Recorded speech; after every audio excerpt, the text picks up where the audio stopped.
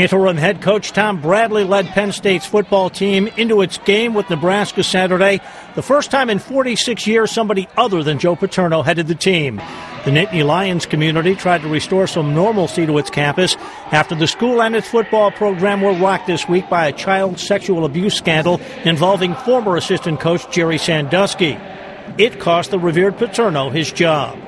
In a show of unity in the wake of the scandal, the two teams met on the field for a pregame prayer. Father God, there are a lot of little boys around the country today who are watching this game, and they're trying to figure out what the definition of manhood is all about. Father, this is it right here. Not lost in the week's activities that marred the once pristine image of Penn State football were the victims of the alleged crimes who were remembered on game day. Prevent child abuse America, everyone's wearing the blue ribbons. We are Penn State, no matter what. We're Penn State. Still Penn State. We love Penn State. Still Penn State. Woo! Woo! While attempts at healing are underway at Penn State, it didn't translate to the football field.